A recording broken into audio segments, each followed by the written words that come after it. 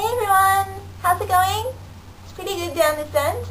I'm very excited because today I'm making my 12th video. Yay! Yep, the big 1-2. Who knew I could make it this far? But I did. I think it's because, like the order, I'm persistent. Now, if we consider my last 11 videos, they have been jam-packed with fun-filled adventure and loads of information. So, unfortunately, today's video is a filler video. Shh! Can you hear that?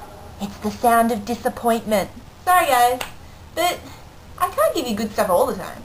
Because Lonely Girl 15 has so many filler videos, I did a little research and worked out the necessary aspects for a good filler video. Yeah, good filler video.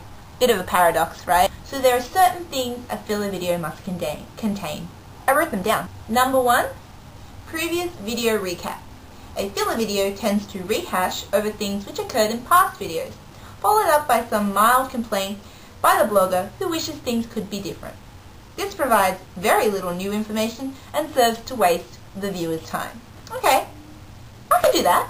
Hollywood bag, crazy strange accent, new girl challenge, science proved nothing, science is good. All Hollywood's fault. The order killed my guppy. Are you freaking kidding me? Rapid dialogue. Jonas! Something's happening on the comments board. I had to pick an accent. Jamaican. Call me. A little too much to handle. Because it's Jamaican me crazy. For all you non-believers out there, I've got an interview. He's got commitment issues. I know a Nokian. I told you. Taken over by some kind of power. So hot right now. So hot right now. It's so hot right now. So hot right now. So hot right now. It's so hot right now. I'm so hot right now. Pointless video recap?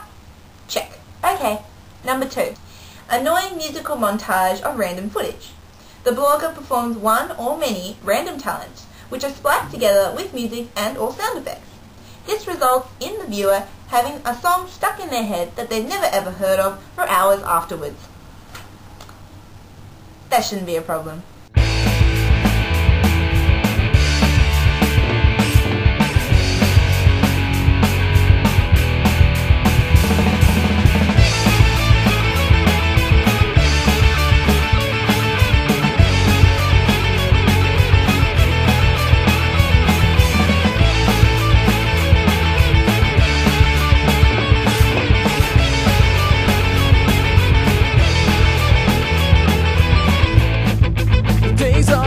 Now, it's hard to live without, and it seems that I lost faith. Okay, enough of that. Number 3, ominous future plans. Some fillers tend to show the blogger considering the future actions that they will take. The only catch is that the viewer can see numerous bad omens associated with these actions, which are sure to come back and bite the blogger in the butt.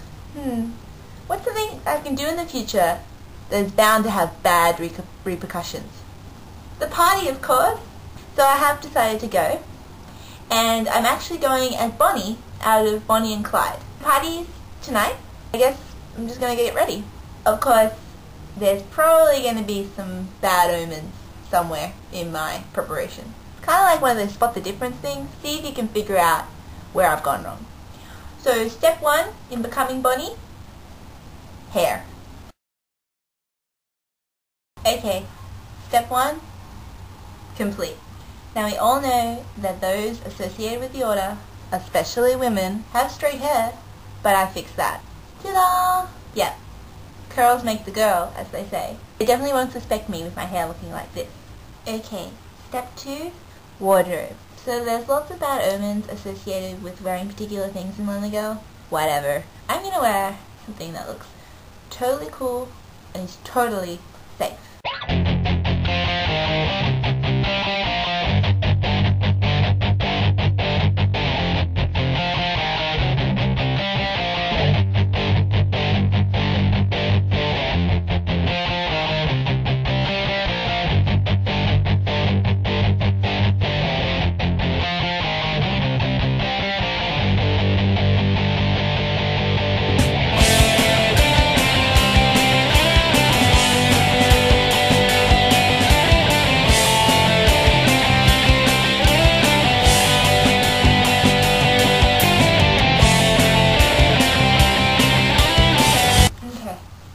Wardrobe set.